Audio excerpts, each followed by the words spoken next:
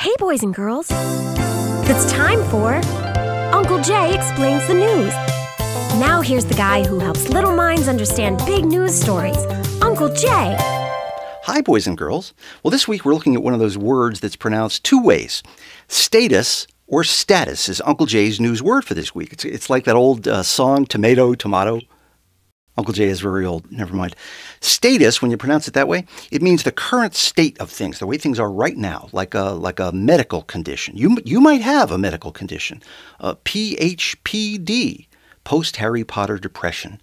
Now that the suspense is over, and we all know the ending, Harry realizes that he's gay and marries Adam Sandler. And I think Hermione marries a British soccer player and moves to L.A. Somebody just did that. Was that her? Well, there was also a very important change in the status of the presidency over the weekend. President Bush had a quick medical procedure that Uncle Jay doesn't want to think about for 1 second. And for 3 hours, Dick Cheney got to be the acting president. So let's look at the legacy of President Cheney. He didn't shoot anybody, and he didn't try to pass a constitutional amendment against his daughter. He did a heck of a job. Well, now let's check the status of the race for our next president. The Democrats can brag that the next president might be the first one who's black or a woman or poor. But the Republicans can brag too. They might elect the very first none, because none of the above was the winner of the latest Republican poll. The candidates responded to that very quickly. Uncle Jay thinks that the virginity part of this might be a hard sell for them.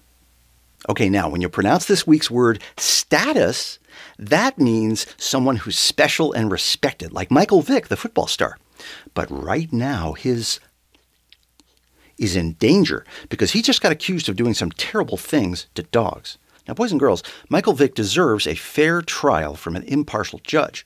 But I think we can all agree that America's dogs deserve better than to just be stand-ins for people's bloodlust, unless they can get a 10-year contract and a shoe endorsement.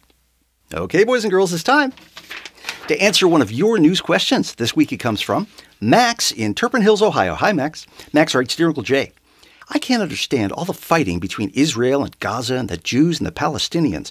Please explain this to me in a way I can understand. Oh, Max. Okay, there's a book. It's called The Complete Idiot's Guide to the Middle East Conflict. But if it was printed more than 5 days ago, Max, it's probably not very useful. There are some books, just by their very nature, they need constant updating and revising. And it just doesn't make sense to keep publishing a new version every couple of weeks.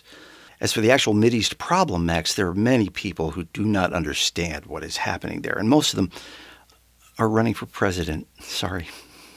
Well, boys and girls, send your news questions to Uncle Jay at UncleJayExplains.com. I'll see you next week when Uncle Jay explains the news. And remember, a good kid is good news.